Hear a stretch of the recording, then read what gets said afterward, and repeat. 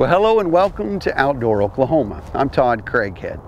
Each winter, our wildlife biologists take part in a special, unique quail hunt in southeast Oklahoma. Now, let's be honest, many of you are probably thinking, I didn't even know we had quail in southeast Oklahoma. Well, we certainly do. And the annual Timberland Quail Hunt and Survey, as it's called, is helping biologists improve the situation down there. For several years now, we've partnered with members of Quail Forever on this hunt.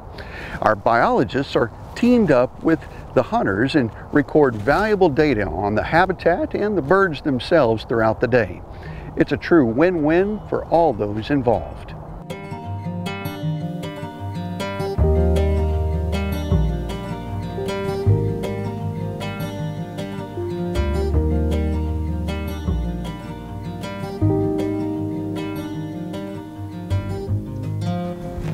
Derek, where do you think would be the best place to start? Well, I would say, depending on time of day, what we're looking for. Early in the morning, they'll be coming off their roost site, which is more of an open grassland, which is what we've got over here. And they'll be feeding and foraging through that till about mid-morning once they hit some loafing cover, which is going to be more like this stuff over here, where we've got blackberries and good woody structure for them to get under to stay away from predators and that kind of thing for the day. Anywhere in here where we've got a diversity of habitat options for them to be in is a good opportunity for quail to be in any of this general area. And that's why we throw the dogs out to see what we can find. Quail hunting in southeast Oklahoma is very steeped in tradition. We've had historically, fairly high quail populations in the state. Here in the last few years, it's declined due to lack of habitat and fragmentation and all that kind of stuff. Quail hunting in southeast Oklahoma is a little different than what most of us are used to in western Oklahoma, simply due to tree cover and vegetation types and that type stuff. We're going to be doing a couple of things. One, we're going to have Oklahoma Department of Wildlife biologists with us. They'll take crop samples from the birds, they'll age the birds, they'll get samples of the habitat that the birds are coming from, and it'll give them a better idea of how to manage that particular area.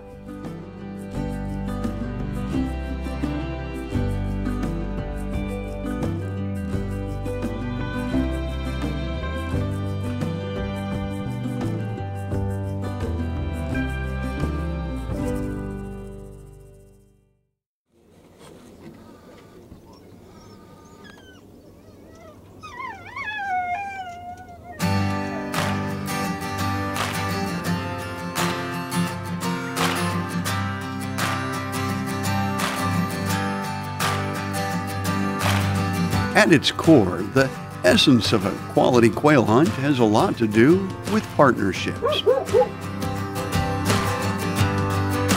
Whether it's between conservation organizations like Quail Forever and the Wildlife Department, a hunter and his dog, or in some special circumstances, between a husband and a wife. He's the hunter, but I go out with him every once in a while. I like the camaraderie and watching the dogs work. That usually gets me most of the time, is whenever Piper or Jade goes on point. I'm too busy watching them, so when the birds flush, I forget to shoot. And Quail Forever members Weldon and Lucinda Gardner are the rare epitome of all three. So this trip would be my second hunt on this WMA for the research hunt. It's very rugged. It is so different.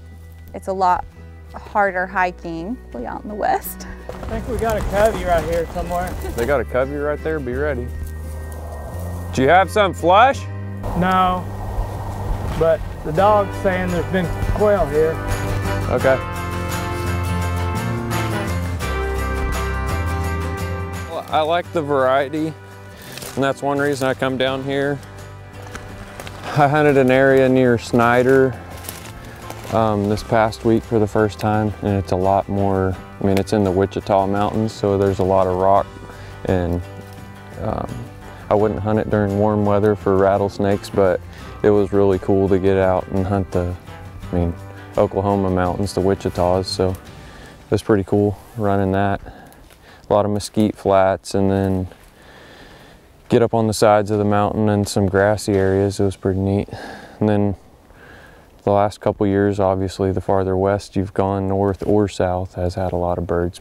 And you're talking south is more mesquites and some sandy soil, but north for sure is a lot of sandy soil. You're talking a lot of sand sage, and just is really different each part of the state you hunt. Yeah, if you enjoy different scenery, Oklahoma definitely has a very diverse habitat to hunt quail in.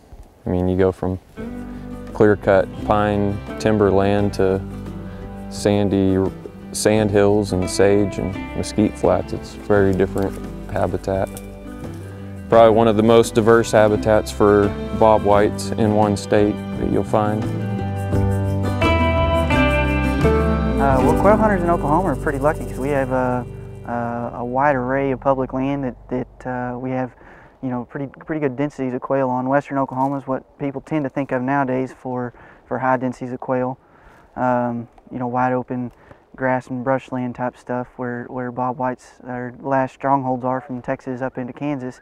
But then you can hunt eastern Oklahoma where we're at now, and it's more of the traditional pine plantation almost type hunting, and so it's a little different hunt, and it's a lot of fun to do it. It's a good experience to see kind of how quail hunting was in the southeast versus the grassland hunting that we tend to do now. But anytime you can get a clear cut with a solid edge like this, like we've got here, where you've got timber, clear cut, some herbaceous cover, that's what you're looking for down here in southeast Oklahoma. And you know, just about whenever you get what you think's a 2-year-old clear cut, I just dump the dogs out and get after it. Would be my suggestion. Now, there's other ways of doing it, but that's what I would do.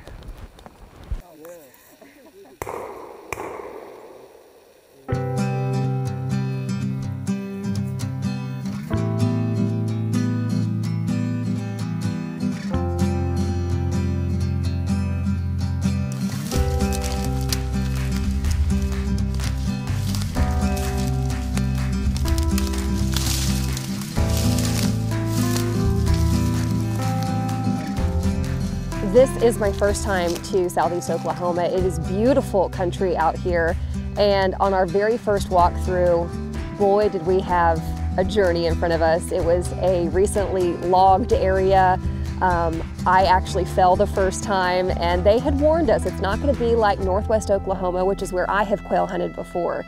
They said it's different terrain, and I didn't realize how different it was going to be. So that first field that we went through kind of broke the ice about, okay, this may be tougher than what I was expecting, but different. And that's always a good thing for me, is to try something new, try something different. And this has been a wonderful trip because the scenery is just gorgeous down here. You've got mountains, you've got pines, you've got cedars. It's just great.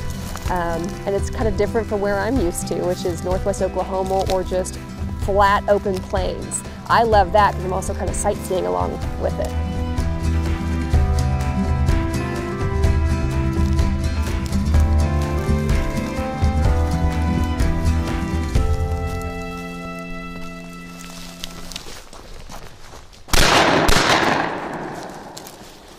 Oh, I know, I missed.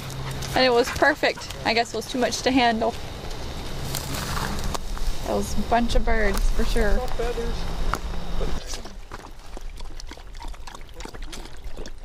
Hunting with a dog, oh my goodness, it's a blast. Like, well, both of our dogs are our pets. So like we have a more personable relationship with them because since they are our pets, most people have, you know, hunting dogs. They're just in their kennel or whatever, and they're for specifically hunting.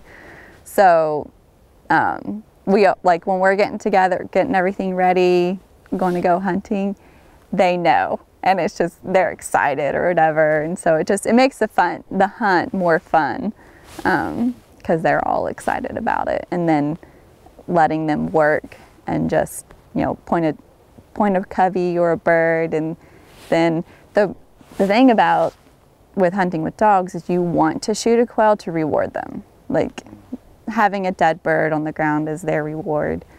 So when you're a bad shot, it's kind of disappointing because you don't get to reward your dog.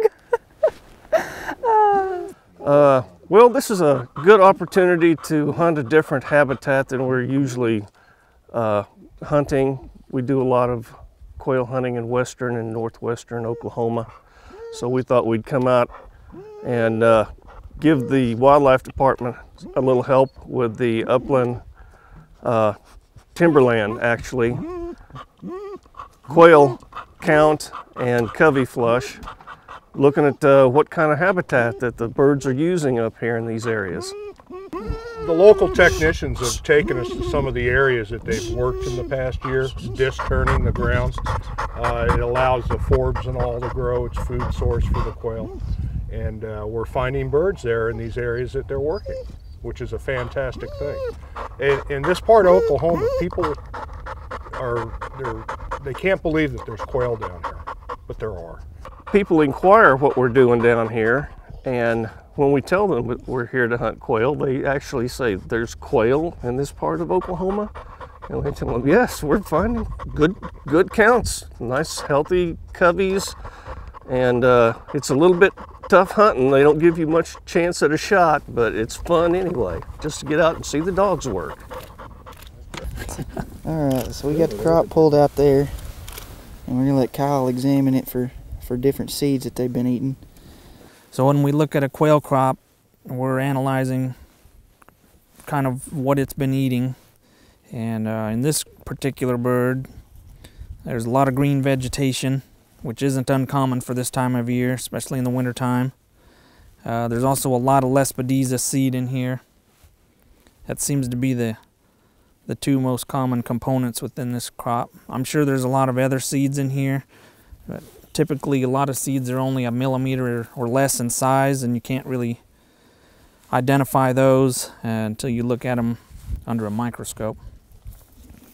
And generally, as we go later in the season, food quality tends to go down, so you might wind up with a lot of lower quality seeds late in the season. And so we're kind of looking with what we've been doing to promote seeds that are good for a longer period of time and more available with some of the work that we've been doing. So this is the first bird we harvested this hunt. It's a juvenile male. The males are usually a white color on their heads, and that's how you tell the difference between male and female. And this one is a juvenile because the greater primaries right here are buffy tipped at the end, and that indicates that it was hatched this year. And depending on the molt phase of these primary feathers here, you can age the quail up to 150 days, and this one's already completed its molt, so it's greater than 150 days old, which indicates it was earlier in the breeding season than a late hatch like August or September or something like that. Down here in southeast Oklahoma, it's nice to go along with hunters and see where exactly they're harvesting birds, what they're harvesting it out of vegetation-wise, and what we can do to create better bird habitat down here with more frequent disturbance. We started this whenever Quail Forever purchased a disc and a mower for this WMA, and so we do this hunt to see if what we're producing habitat-wise is benefiting these birds, and you know, we try to get as many as we can out of stuff that we've treated, whether it's been disked or mowed or whatever. When I think of quail hunting, I'll be the first to tell you I did not realize there were quail down in southeast Oklahoma. I knew it was beautiful down here, but this trip was twofold for me. First off, I'm going quail hunting in southeast Oklahoma instead of northwest Oklahoma, and secondly, it's so beautiful. And I would just encourage you, think outside the box. Say yes to that random adventure that you're thinking, I don't know about that, would that be fun? I said yes to this, and I'm so glad I did, because it's opened my eyes to a whole new part of Oklahoma that I had not seen before, always wanted to. And there's covey down here, there's coveys of quail down here. So it just shows you that if you just kind of go outside of your comfort zone, a lot of times it's better than you might realize. The Timberland Quail Hunt and Survey may not have produced many birds in the bag, but the research data it yielded for our biologists far outweighs a full day's limit of birds. The future of the bobwhite quail in southeast Oklahoma is bright, thanks in part to the great relationship that we have with Quail Forever. Quail Forever actually started back in 2005 by Pheasants Forever, and just because they recognized the need to do something about quail populations because they were plummeting at that time. And what's really exciting for me is today to see how much progress, how much habitat work we've done, and all of the different things that we've done since we started that chapter back in 2005. And now we have 13 chapters here in Oklahoma and still growing. And to see that snowball effect of chapters piling in with more habitat work and youth and getting all that kind of stuff done is really, really rewarding. We've put in money, a lot of burn equipment across Oklahoma, you know, to the different areas in northwest to southwest, northeast. So being able to put prescribed fire on the, on the ground is extremely important for habitat management. So we've done a lot of that, not just my chapter, but a lot of the chapters have invested in our PBAs. Then, of course, down here in the southeast, where we've been doing things the last couple of days here, it's just been rewarding to see, people starting to pay attention again to quail management. I mean, that's the most important thing, is the awareness factor. If there's something that you want to do, as far as quail and other upland species on your property, it's going to be, just leave them something. Think about what you're doing, land management practices. There's ways to help you keep your production goals and yet really do beneficial things for wildlife. So I'd encourage you to check that out if you're interested. If you're a land manager or own property in timber country, here's more from our biologists on how you can improve your habitat for quail. My name is Kyle Johnson, and I'm down here in southeastern Oklahoma with Dakota Christian, the biologist of the Three Rivers Wildlife Management Area. Dakota, each year, many Oklahoma landowners contact us and ask us questions on how they can begin to see more quail on their property, or if they already have quail, have more quail on their property. Now, many of the landowners that we visit, especially in eastern Oklahoma, have dense forest on their property. And on the Three Rivers Wildlife Management Area, since it's so densely forested, my question is, how do you seem to have good numbers of quail down here, even with all these trees? Well, the answer to that is through thinning or clear cutting and removing some of the trees to open up the forest canopy. The enclosed canopy forests down here have little to no sunlight that reaches the ground. So areas like that aren't suitable habitat for quail. They provide a little bit of cover, but other than that, they're just not good for them. So down here on this WMA in particular, the timber company that owns the property, they clear cut around 15 to 20,000 acres and thin each year to open up forest canopy. Do you have an easy approach for landowners if they're interested in maybe determining if their large stand of trees is too dense for quail? Yeah, landowner, if they want to find out if the forest on their property has too much of a closed canopy, the best thing to do is to walk through your property, the forested area, in the summertime. And if all you can see is dead leaf litter on the ground, then obviously the canopy's too close, so you would want to open some of that up if you're trying to get more birds on your property. So a good example is this stand behind us is pretty dense. There's very little sunlight coming down, and all I can see on the ground is pretty much just leaf litter, just like this right here. Very little grass, a little bit, but not much. Very, very few forbs at all. If they want more birds on their property, removing 60 to 70% of the trees to open up the canopy is even better.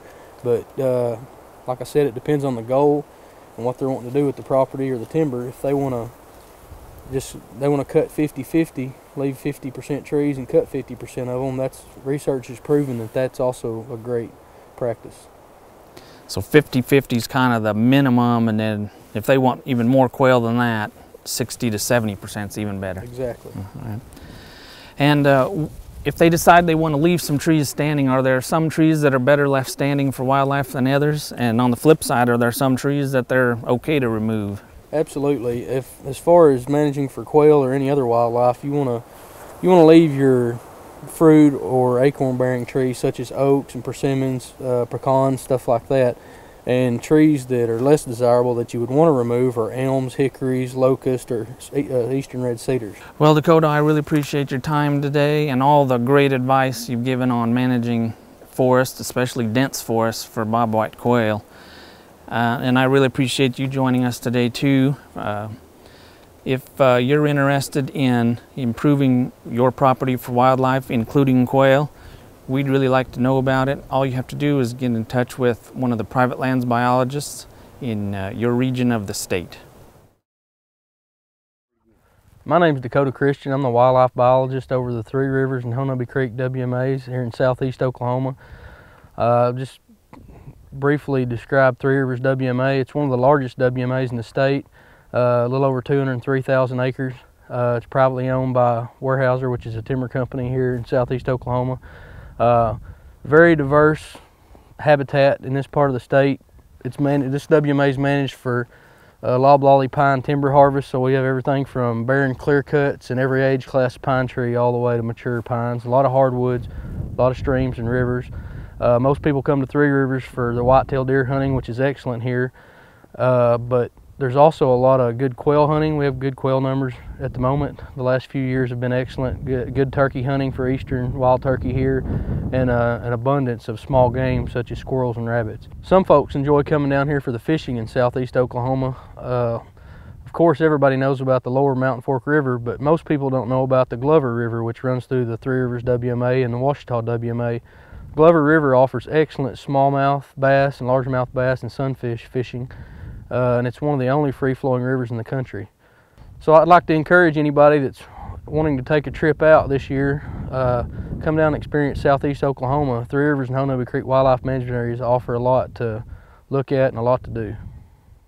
Hey, thanks for joining us today. Quail hunting in southeast Oklahoma. Not only does it exist, but its future is bright, thanks in part to conservation organizations like Quail Forever. For all of us at your Wildlife Department, I'm Todd Craighead, and we'll see you right back here next time on Outdoor Oklahoma.